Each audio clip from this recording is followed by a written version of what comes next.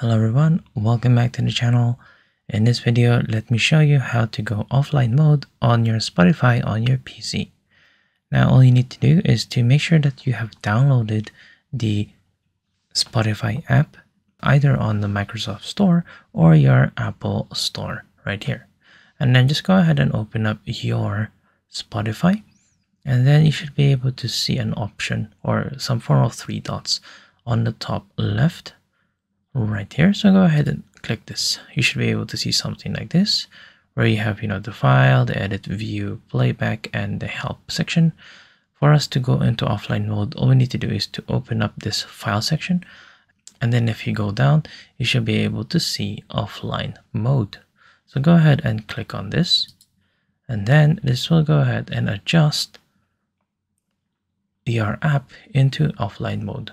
So this means that you can go ahead and play music or podcasts that you have downloaded to be able to listen offline. If you take a look right here on the top right, there is this icon right here which shows that you are offline. So when you click on it, it says that make sure that you're online. Spotify works best with an internet connection. So this means that you are currently in offline mode. And there you go. I hope that you have found this tutorial useful. See you guys next time.